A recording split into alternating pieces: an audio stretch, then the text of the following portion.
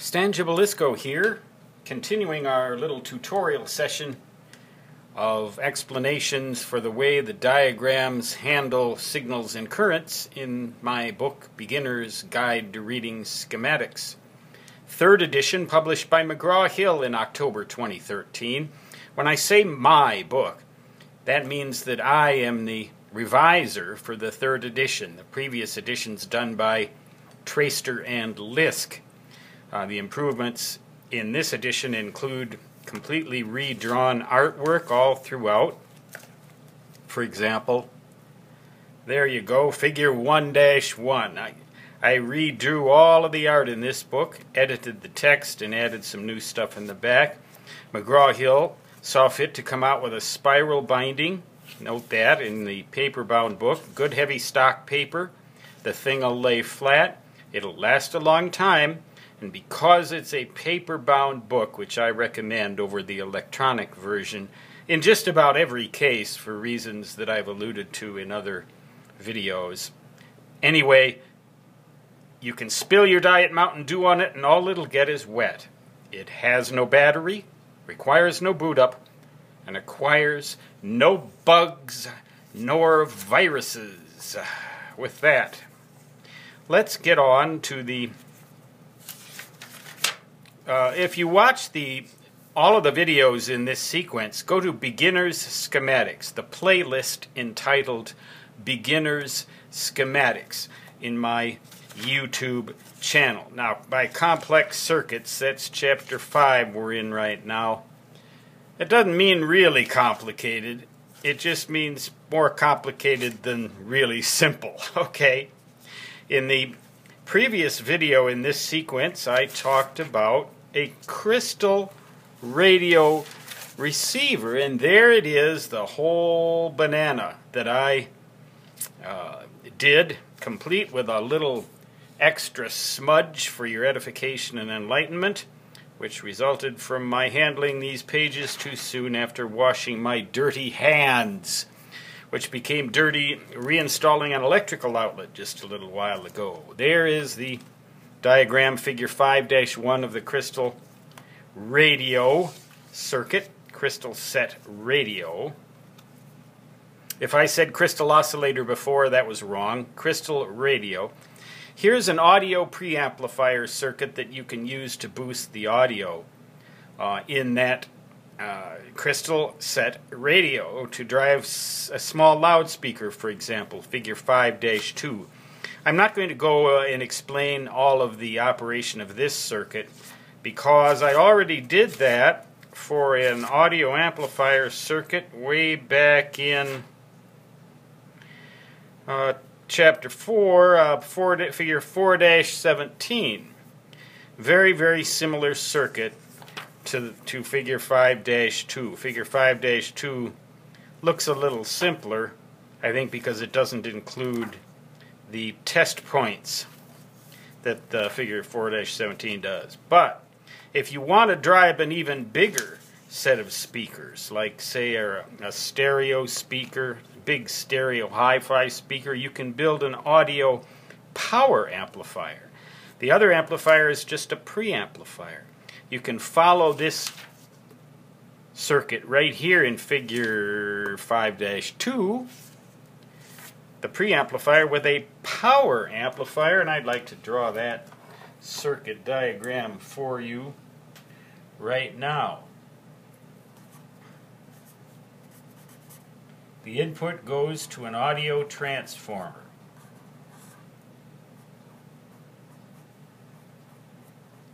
That's going to have a powdered iron core. That transformer serves to isolate this circuit from the previous one, and it also matches the impedance if you are so predisposed. Now here what we have is a very interesting situation. 2 NPN transistors. Now that is the diagram as shown in figure 5-4 on page 88. Note that here the emitter is on top. Here the emitter is on the bottom. There's a reason for that for that little trick.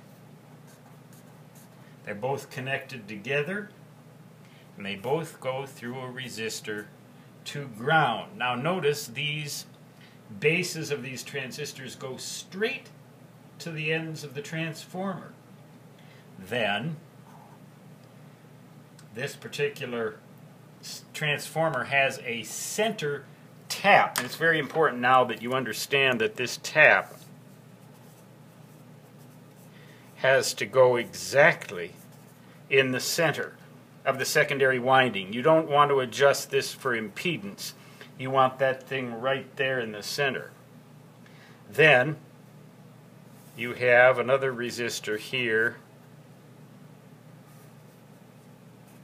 going to ground, a capacitor across that,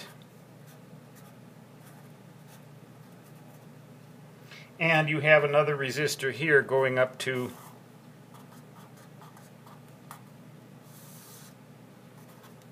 positive 12 volts, the positive power supply voltage. These two resistors here provide the proper bias for the bases of these transistors. Now these two transistors, they're collectors. Now this is where things get a little bit interesting. They go to opposite ends of another audio transformer. Powdered iron core, that's what these dashed lines mean. And another center tap. The center tap, however, on this transformer goes straight to the positive power supply voltage. So you need this resistor here to limit the current. If you connected this these two emitters directly to ground, you'd have probably too much current through these devices, and you might run the risk of burning them out. I would perhaps add a capacitor across this resistor just to make sure that the bias is pure DC throughout and that none of the audio blows back and affects the bias. Then you simply take the output from the secondary of this transformer. Now, these two transistors are NPN bipolar transistors in this example. They could be PNP, and then you would just reverse the polarity of the power supply. But the important thing, the crucial thing for a circuit like this to work properly, is that these two transistors here, nice neat little arrow pointers, they must be identical. Identical part numbers, and even when you match the part numbers, it's best to conduct experiments and make sure that the characteristic curves of these two transistors are as nearly identical as possible, because what you're going to be doing with this circuit like this is that during half of the wave cycle, say the electrons, let's just say the electrons are flowing from bottom to top here. That'll make this base more positive and this base more negative. This base will be more positive, so this transistor will conduct and amplify during the half of the cycle when electrons are flowing from bottom to top here. When the situation is reversed, this base will become more negative, cutting off this transistor, and then this one will amplify, and you'll get electron current flowing through here like that.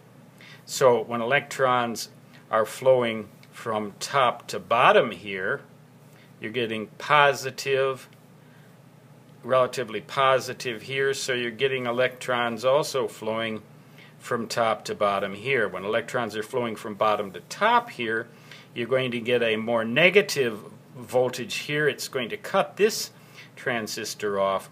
This one is going to conduct, and electrons are going to flow out here and from bottom to top through the primary of this transformer. So these transformers, by the way, are great ways to isolate circuits to keep direct current interaction from taking place, and yet fully allowing audio, or allowing all the audio or all the alternating current signal that you want at all the frequencies that you want to pass through. Capacitors are okay for that purpose, but they tend to have a low pass or a high pass response. That is to say, they discriminate against lower frequency signals depending on the value of the capacitor. So transformers are bulkier than capacitors are. They cost more, but in an audio circuit like this, it's very important that you design it to produce good fidelity. You want, when you have a situation with no signal, you want both of these transistors to be exactly at their cutoff levels. That's why you need a little bit of bias here. If you simply grounded these bases directly, they would be cut off, but you would also have a small forward breakover threshold here and a small forward breakover threshold here, which would introduce a little bit of distortion into the audio wave. Now, I know this is a little bit of a highfalutin discussion here. I warned you about that in the book, in the Follow the Flow blurb for this circuit, which you will find on page 89. If you don't want quite so much detail, so much technical detail, but I'm trying to provide a little bit more in these videos. Otherwise, why make them?